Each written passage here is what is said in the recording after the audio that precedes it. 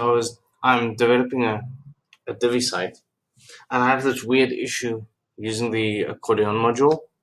So these, as you can see, are accordions, and I've got stuff going on like Divi Booster to do them closable and all that. You can do that by hand as well. But you see this annoying little transition or whatever it's called that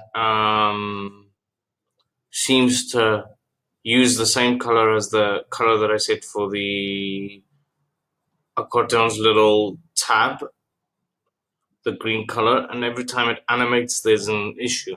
Now I don't want that color. I just want it to immediately, I don't want it to drag itself.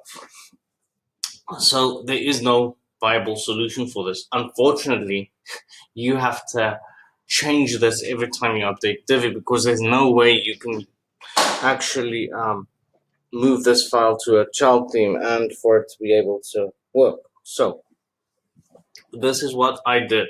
I went into the FTP of this site, and then I went to this folder. It's the Divi theme folder, right? So it's WP content themes Divi, includes Boulder scripts. And what I did was I came down, I've got it here, I've got it ready. As you can see, this is 700. If you wanted to go faster, you can lower the speed as fast as you want. For me, I don't want it to generally do anything. So I went to line, what is it, 2706 this case, and I set that to 0 instead of 700. And there's another position where I have to do this, and that position should be, where is it now?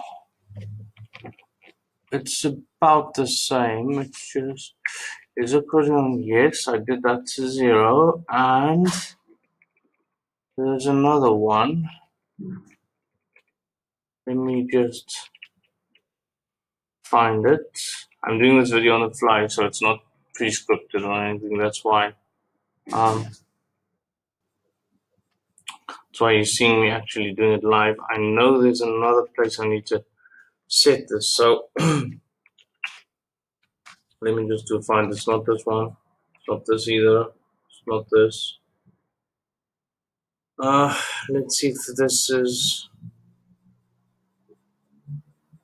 accordion toggling. Yes, so I did it here, remember? And I was supposed to go 2 lines up and I didn't notice because I'm a blind idiot.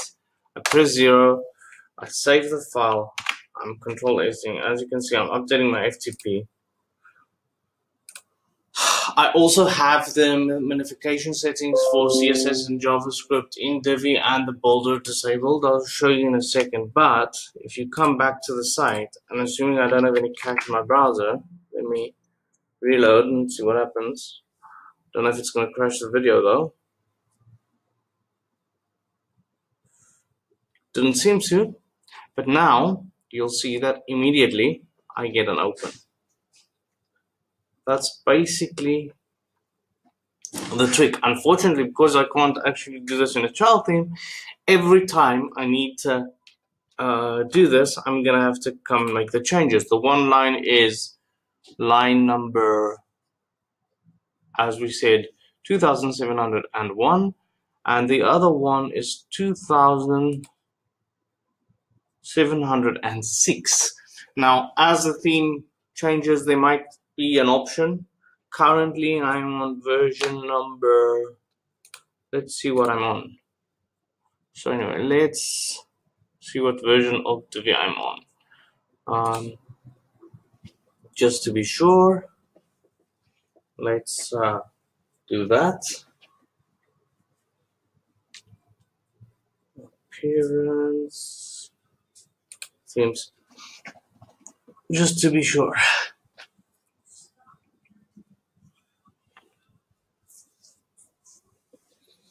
Let's see, I seem to be on version number 317.6.